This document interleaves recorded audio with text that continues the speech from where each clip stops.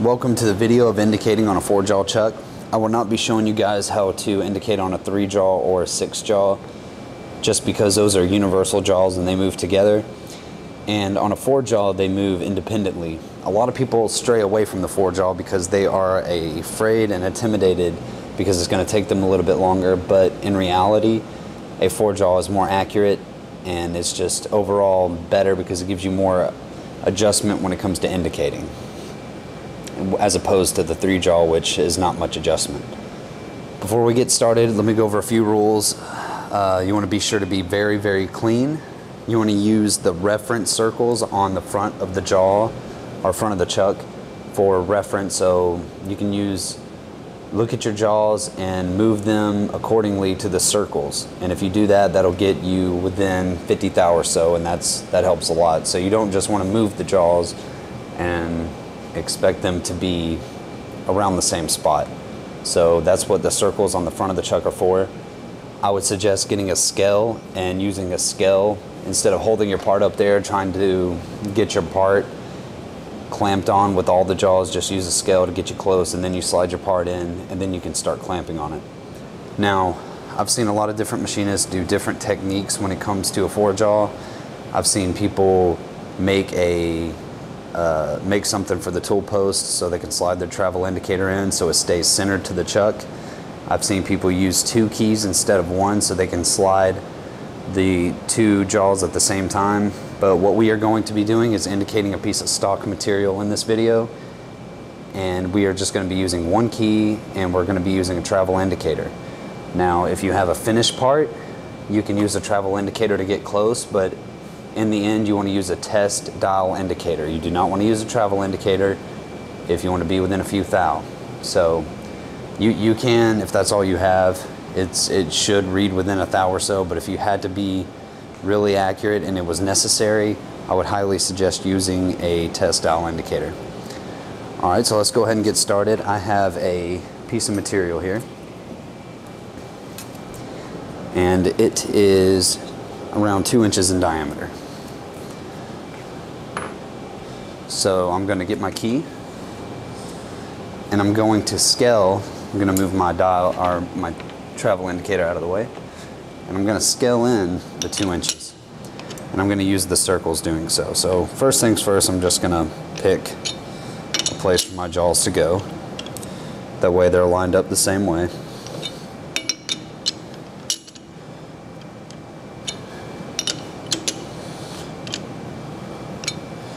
Okay, so I'm about 2.3 to 2.4. So I'm going to scoot it in just a little more.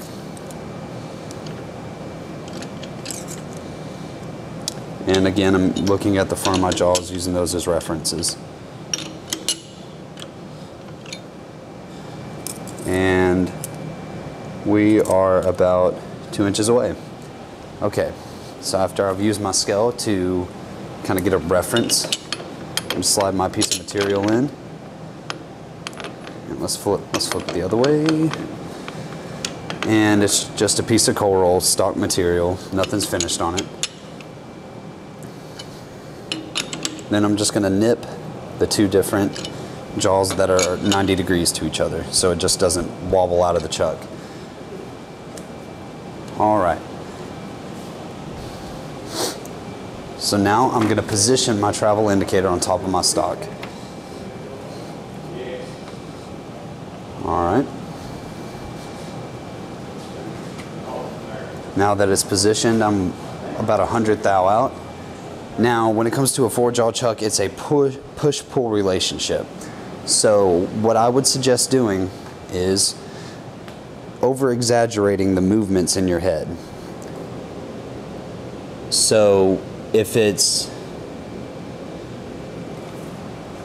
for instance, let's see how to explain this. If it's too far this way, you can take your travel indicator and push up. Well, if it's pushing your travel indicator up, that means that this jaw needs to be pushed down. And I can't really push this jaw down without loosening the opposing jaw. It takes a little bit of practice, but the best way I could explain this is just over-exaggerate the 4-jaw chuck in your mind and we're going to find the loose side, or the low side, and we are going to loosen the low side. The high side we are going to leave alone, and we are going to loosen the low side. So that's positive, and that's low. So I'm going to loosen the low side, and I'm going to go 180. I'm going to push down the high side. Okay, again, and you just keep repeating yourself over and over. So you got your high side, you got your low side. So we loosen the low side, which is a little bit loose, so we're going to flip around and tighten it. Okay, so now we're within about 50 as opposed to 100 thou. So yet again, I'm going to go to my low side, loosen it. And you don't want to go too much, otherwise your part might start wobbling out of the chuck. So just little bit by little bit. Okay, so now I'm within about 10. So I go to my low side and I loosen it. And as I get closer to being indicated in, I'm loosening it less and less. Because if I loosen it like one whole turn, it's going to go way, way out of whack.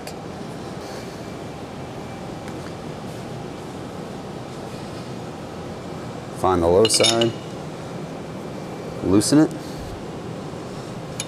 go to the opposite side and tighten it down. Alright, now at this point when I'm within about 5, I try to just tighten. I do not keep loosening it. So I find my high spot and I tighten it down.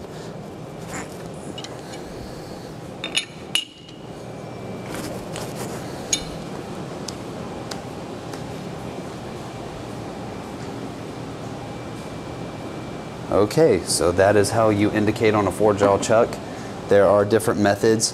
If you are only holding on to a 1/2 inch of material and you had an inch sticking out, there are different methods that you have to use. For instance, you have to indicate up close to the chuck, and then once you get within about 5 or so, you move away from the chuck and you bump it in. Because if you're holding on to right here, just because it's indicated up close to the chuck doesn't mean away from the chuck is wobbling. So be sure that you're safe, and when you're using this technique, until you get used to it, be sure to hold on to as much material as you can, so that when you turn the lathe on, if it's going to sling out of the lathe, it's going to be as soon as you turn it on or as soon as you start making your first cut. So make sure you're very tight, each jaw is tightened down. So when you get done indicating it in, go around and make sure that each one is tight. And at this point, if I wanted to be even closer, I would get a test indicator and just take my time, make sure it's indicated in, because sometimes it takes longer to indicate something in than it is to cut it. But that is one of the most important steps, is indicating something in.